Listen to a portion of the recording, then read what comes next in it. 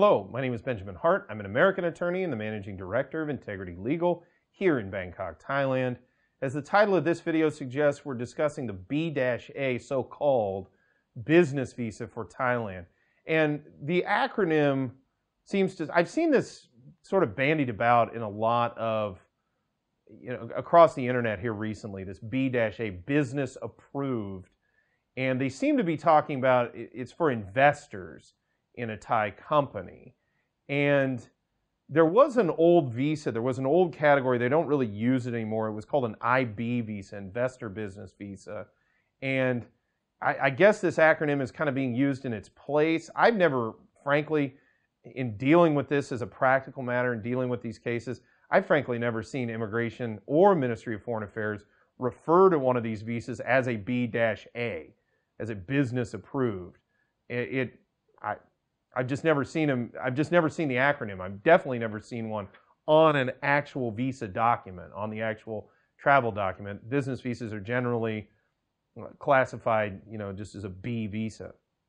Now, that stated, there are different types of B visas, as we've discussed at length in many videos on this channel. For example, teachers have different kind of business visas. As stated, investors at one time, although I haven't really seen that visa issued with the same frequency as in the past. And then there's just sort of your standard business visa for those that own I guess I kind of see the approved sort of, you're an investor in a Thai company sort of thing.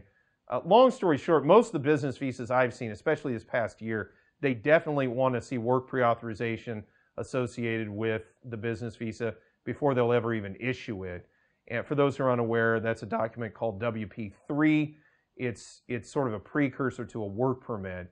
As we've noted in other videos on this channel, back last summer, work authorized people were the only foreigners allowed into Thailand for like 2 months, actually 3, going into last summer 2020.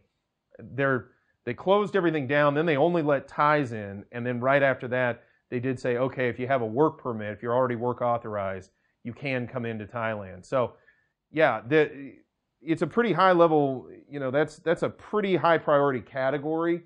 And it's been our experience that since that time, basically those that are work authorized are definitely prioritized more. And frankly, I haven't seen anyone other than work pre-authorized get a business visa in order to enter Thailand.